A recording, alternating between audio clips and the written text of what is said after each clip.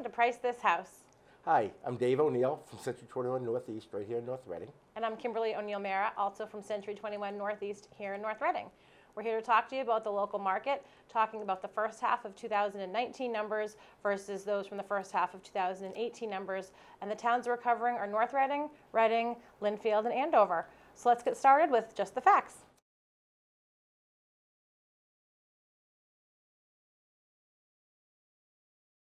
I think you're going to be impressed with the numbers. Everything's showing positive. So in North Reading, for the first half of 2019, there's 85 single-family homes versus 76 in 2018. That's a 12% increase. That's excellent.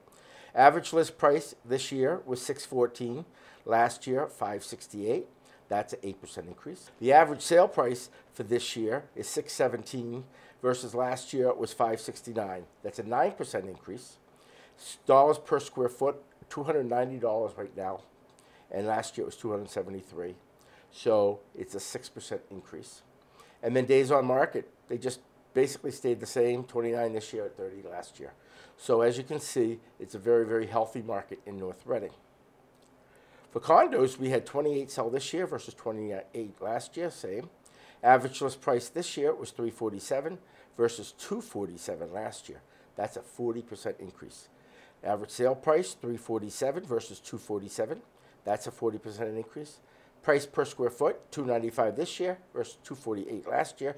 That's a 19% increase. And days on market this year, 68 versus 16 last year, 325. I think that really speaks to the market. Things are coming on, giving people a little bit of breathing room, but if they're priced right, they are in fact going right away. And as far as multifamilies go, we didn't have any this year, but last year there were 2. The average list price was $542, and the average sale price last year was $505 for multifamily in North Reading. Land this year, we had 3 sales in the first half of 2019, and 2018 we had 2, and the average list price this year was $239 versus $165 last year, and the average sale price is $231 versus $151 last year. Days on market, 31 this year, and last year there were 82. So again, very healthy real estate market in North Reading. Now for Reading. Thank you, Dave. For the first half of 2019, single-family sales in Reading, we had 109 versus 88 a year ago. That's a 24% increase, which is pretty significant. The average list price was $650 this year versus $620 last year, which is a 3% increase. And the average sale price was $650 versus $634, so a 3% increase over last year. Price per square footage rose from $319 a year ago to $334, which is a 5% increase. And the days to offer were 30 days versus 22 a year ago, so kind of a little bit more, even and even to deal with. For condos, we had 32 this year versus 45 last year, so that's a significant decrease. Keep in mind, in Reading, in years past, we had Reading Woods, and we had a lot of condo new builds, and that actually has slowed down, so that's why you see the decrease there. The average list price, however, went from $420 a year ago up to $503 this year, which is a 20% increase, and the average sale price went from $420 up to $497, so that's an 18% increase in sales price, which is fantastic. Price per square foot stayed about the same, went from $320 to $319, and the days on market went from 23 a year ago to 50 this year. Multifamilies, again, not a ton, similar to North Reading. There were a few more, though. In Reading last year, we had 7, and this year we only had 5, so that's a small decrease. The average list price last year was $578. That went up to $699 this year, which is a 21% increase. And the average sale price went from $574 to $663. That's a 15% increase.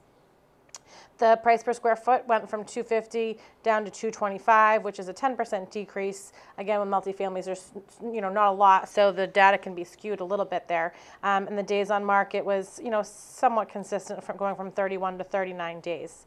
In land, we only sold 1 parcel this year. There's just not that much land left in Reading.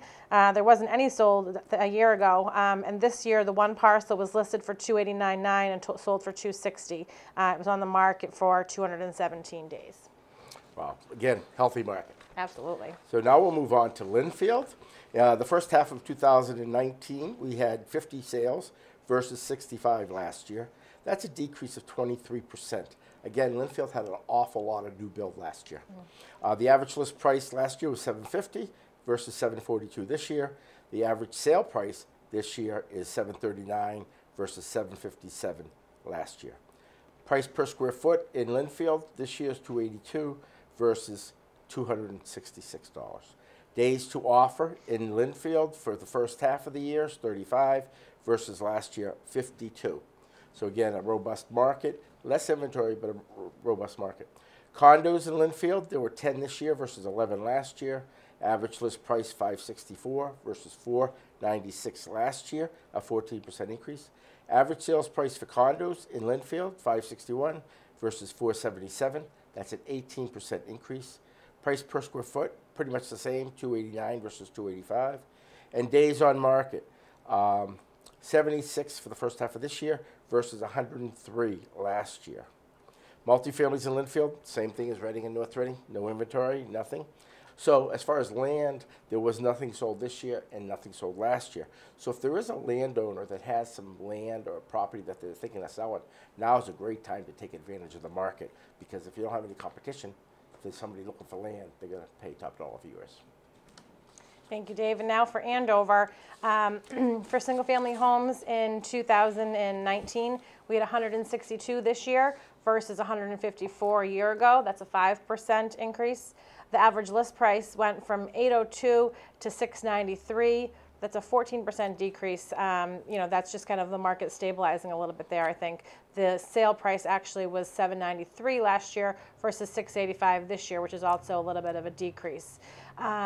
Price per square foot was $262 a year ago and $266 this year. Days on market were, days to offer were 37 last year versus 35 this year.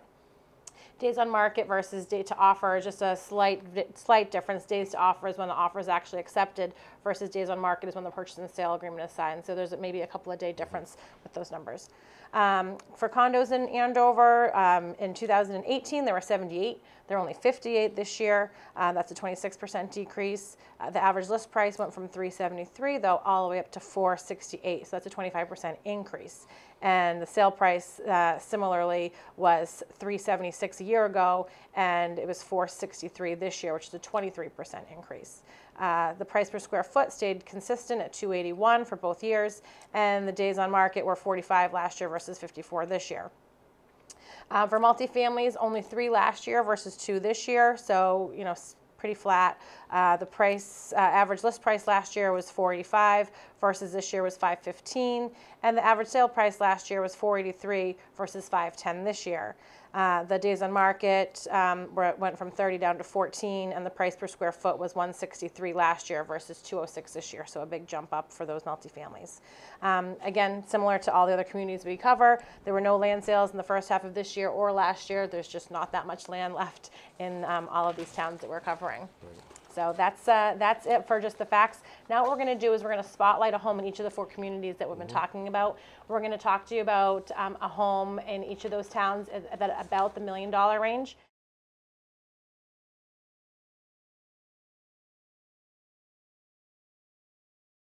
And for North Reading, the home we're going to be featuring is 10 Memory Lane. This house actually never even hit the market. It was priced to go on at $949, and we have such a backlog of buyers that we were actually able to kind of play the match game behind the scenes and sell it at over asking price. It's actually going to sell for closer to $1 million. It hasn't closed yet, but it will be closing in the next couple of weeks, and that was just from us, having the backlog of buyers to sell something before it even hit the market. It saved the sellers from the expense of getting it 100% completely ready. It didn't have to be ready for open houses. We didn't do any open houses. We did a couple of private showings and sold it ourselves before having to deal with all of the special requests that people get bogged down with. So that was that was great. It was a beautiful, beautiful house. 12 rooms, 5 bedrooms, 3 full baths, including a master, 2 fireplaces, 180-degree panoramic view of the golf course. So it was really a spectacular house. Over 4,000 square feet on over an acre of land. Really was furnished beautifully, and a very nice family selling the home and a very nice family buying the home. So it's a win-win for everybody involved. It was a beautiful location. Right. Absolutely, absolutely. Right. And so for Reading, we're going to talk about 83 County Road. It was an absolutely beautiful expanded cape. It was listed at $949.9 and sold for $949.9. 11 rooms, 4 bedrooms, 3.5 baths, 2 fireplaces, just pristine condition inside and out. It was new in 2013, so for 6 years, had basically very little wear and tear on it. All of the construction was top end, down to the hardware used and all of that, so it really made it that home that jumps out at you. They had extra spaces here and there. They had a walk-in pantry in the kitchen that was just to die for. It was just absolutely gorgeous. There was a secret clubhouse off of one of the bedrooms, and time for summer resort style yard. Absolutely pristine. Again, County Road in Reading is a great location near the 2 highways, and it was listed and sold for $949.9. Great, great property. You want to continue with Lynnfield? Now we're going to do Lynnfield? Yeah. Okay. Okay. So now we'll move to Lynnfield and 5 Pizzuti Way. It was on the market at $985 and sold for $925. 8 rooms, 4 bedrooms, 4 full baths and 2 half baths, and 1 fireplace. It was on a cul-de-sac, 4 bedrooms with ensuite baths, 2 additional half bathrooms, hardwood floors throughout. Just absolutely pristine. They had extra spaces in the lower level that's not even included in the square footage, so it's 4,300 plus the basement, so you're up about 5,000 square feet for $925, which I know it's a lot of money, but in Lynnfield, that's really not a bad price. Pristine condition, did I say that? Inside and out, top location, and went for a very good price of $925. So it shows you sometimes something comes on, and if it sits around a week or two, maybe you come in a little lower and you can probably get it. Mm-hmm. Absolutely.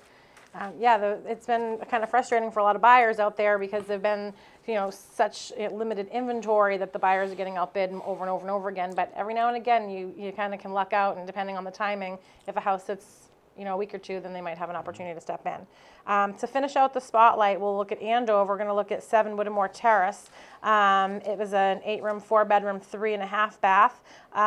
It was a stunning colonial at the beginning of a cul-de-sac in the prestigious Sterling Woods Estate subdivision. You entered into a grand foyer overseen by the 2nd floor double-sided balcony, which was just had a beautiful gleaming chandelier, glass French door entrance into the study, separate exit onto the different farmers' porches, cathedral ceilings, 9-foot ceilings with a crown molding. 2 of the bedrooms had private vanity rooms with shared bathrooms, and the 3rd bedroom actually had a full standing bathroom as well. The master bedroom also had a den and cathedral ceiling with a full bath and walk-in closet and a dressing room. There was a 3-car garage and a huge unfinished basement, so the potential to add additional square footage. This neighborhood does not turn over very often, so this is really a very, very beautiful home, 3,700 square feet on just about an acre of land.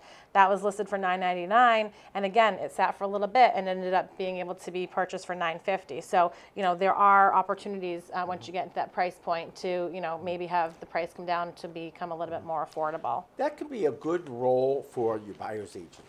Your buyer's agent's supposed to do some investigating of what comparable sales would be for a house.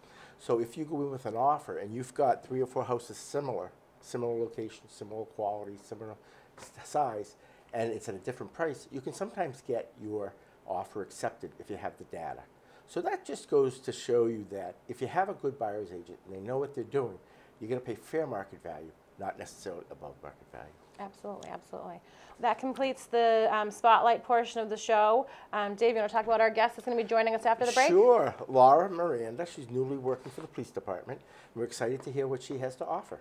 We'll be back with you in just a minute.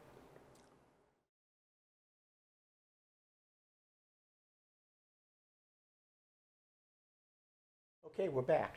We're joined now with Laura Miranda, who's the town's new mental health and substance abuse clinician.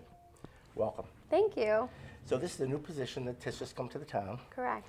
And you want to just kind of fill us in a little bit about what your job is and what you do? Sure. So I work out of the police station in town. It's a new position as of October 2018. Mm-hmm. The way it shakes out is a couple of different ways. So the biggest is the police officers will stabilize a situation, whether it be a mental health or substance abuse call. And then with the person's permission, they give me the person's information to do outreach afterwards to see if the person wants further services, whether it be for mental health or substance abuse. Other ways in which it plays out is I'm organizing community presentations, doing speeches and trainings to the public, and working in collaboration with the schools and the community impact team. Sounds like you're pretty busy. Yeah. Definitely.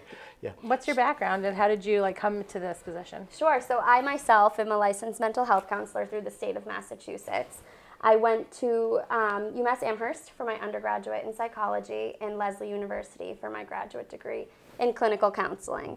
I did a few years of work in a community-based flexible support agency, it's a mouthful, over in Wakefield. Got a lot of experience with a lot of diverse populations. In that role, I was there for about 3 years, and I saw this opportunity and jumped on it. So how did it bring the town to offer or see the need? Sure. Do you have any history on what led the town to making that decision? So my understanding is the town was proactive in creating this role in response to calls for service for mental health or substance abuse issues that they were seeing in the community, and took that proactive stance to address it and try to get people into treatment or services to help them. You know, and instead of punishing or viewing these issues as crimes or negative behavior, how can we help people and get them the services that they need and the treatment that they deserve? And what have you seen as the response from those people? Yeah, it's been well received. It is. Yeah. Okay, good. Yeah. Good. So they welcome it? Yeah. Or sometimes maybe not 100%, but they come around eventually? You know, it's situational. It depends, just like everything else. But overall, I've been so well received by everybody that I've been in contact with. It's been a really great experience so far. That's great. That's Yeah. great. Do you work out of the police station? Yes, I Okay. am housed right across the street at the police Okay, station. Okay. And how much involvement with the schools? As much as I can. Yeah, they've been a wonderful community partner for me. It's been great. That's terrific. Yeah. And are you doing like what type of work do you do in the schools? Is it just like information, like that your distribution, or are you doing like preventative programming, or what kinds of programs are you doing? Sure. So with the community impact team, I'm doing some collaboration work for prevention, but I do community-based training. So whether it be involving youth or inviting youth to the trainings that are held here, putting it out through the school's been so helpful in getting the message out. If there's a training in town, sending it out on their blast email lists, and I've been trying to attend all of the trainings that the schools are putting on as well. That's great. What a Yeah. resource, huh? Yeah, it's Now, great. is this something that's pretty common in the 351 cities and towns in the state? Yes, it's becoming more and more common. It's a great thing to have, in my opinion. I think it's a wonderful addition to a community in terms of treatment-based interventions. So more and more police departments across the state are adding this onto their team. Where people are talking about there being problems nowadays, where years before they didn't. Exactly. So then they see the need, and then they bring someone like you in. Exactly. Oh, that's terrific. And you know, it begs the question, it's a lot of the chicken or the egg. Was the problem here, or it's getting worse, or was it here and it just wasn't addressed? So in any way that I can help bring treatment and services to the community, that's why I'm here. Is there a way to measure year over year or something like that? We're working on it. So what I'm doing right now is keeping track of the number of interactions that I have with people. Okay. And are your interactions, does it start with there being an incident and then you're kind of like the follow-up, or can people contact you directly if they have a question or a Absolutely. need, or can you talk about that a little bit? Sure, any and all of the above. So like I mentioned in the beginning, a lot of the work is done, initiated by officers. So with the person's permission, the individual's permission, or the family's, they will give me the person's information, and I will reach out as a follow-up to an incident. On the flip side of that, people can call me, walk into the police station when I'm working, and we can meet right then and there. So it can be initiated by an individual, or a loved one, a family member can reach out to me on behalf of somebody. And do you get a lot of that, or is Yeah. it more? Oh, you do? Yeah. Really? Great. Yeah. Yeah, that's great. It Is there limitations as to what you can talk about with the people? Or if they're bringing something to you, then you're free to talk about it? It depends on the person's age. So if somebody comes to me for a minor, then I can share the information with the parent or guardian. But if they come to me for somebody who's over 18, the information's limited to the individual who is in question. So you have that like doctor-patient confidentiality. That's great. Okay. So in the training, I'm sure that it's constantly upgrading or constantly being introduced new things. What organizations do you maybe participate in where you would get continuing education from? Sure. So I really enjoy the trainings that NAMI puts on, as well as any and all trainings that are sent to me within the police department on the kind of intersect between police and mental health. Those have been great. I just went to CIT training, which is crisis intervention training with a bunch of police officers. Amy Luckowitz and I got the opportunity to go to that. It was wonderful. It was a 40-hour training for police officers. So we got to sit in on that and see the information that is being presented to officers so we can try to assist in the same mindset. So you would say the town's really embracing it? Absolutely. That's great to yes, hear. it's been so wonderful, really. And to have a police chief who is focused on helping people in this way is so wonderful and really progressive. That's great to hear. Yeah, That's it's great. Yeah, yeah. Well, North Reading's had its issues over the years, so Yeah. I'm glad to see somebody in this position that's, you know, up and running and really doing. Yeah, and you know, North Reading's not alone in having the issue, so it really speaks to the progressive mindset to bring somebody on board to try to help out before things get too bad. That's wonderful. Yeah. Great to know. I mean, so the majority of our viewers are, you know, people interested in the real estate market, and it's nice to know when people are thinking of, you know, buying into this community and doing their research to know, you know, how the town does think about these types Absolutely. of services and how valuable it is, and that's just one example of, you know, some of the nice things and progressive things that the town is doing for the community. Absolutely. I don't live in North Reading myself, and I can't say enough good things about the community and the fact that they brought on this position to help out its community members. It's so great. We'll get you over here, Dave. We'll give you Okay. Well, we really appreciate you taking time out of your busy schedule. I appreciate you both. And I've met you a few times now Yes. through Rotary and so forth, so we appreciate the fact that you're here. Sure. We look forward to hopefully not having to deal with you too much, but you know, things in town and so forth. So again, thank you very much for your time being here today. Absolutely. Before I jet, I want to just let people know how you can reach me. Absolutely. So right across the street at the police station, I work out of the police station. You can walk right in. Otherwise, I can be called at 978-357-5038 or emailed at lmiranda@nrpd.org. And you work town hall hours, correct? Yes. Monday through Thursday, 8 to 4. Fridays, 8 to 1. Terrific. Great. Thank And you if so you much didn't for write being all here. that down, get in touch Yeah. with us. We have her number. Awesome. Thank you both. Thank you. Thank you so much. Sure. We'll be right back.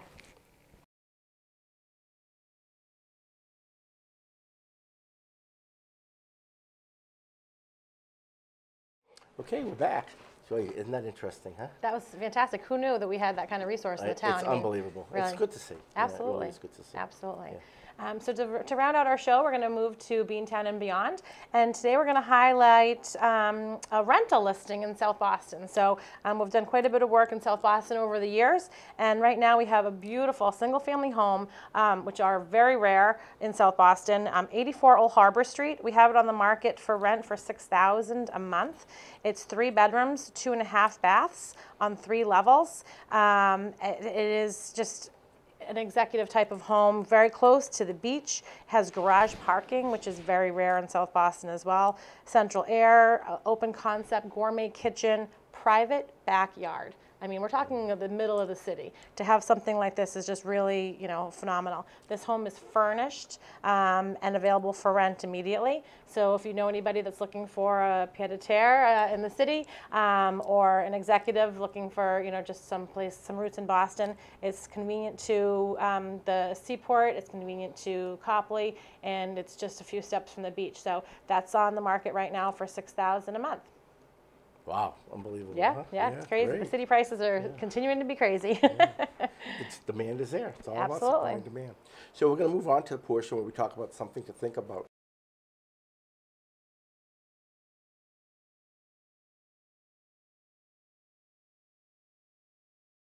And this is a home that's actually ready to go on the market, but the family has been taking some time to remove the mother's personal items.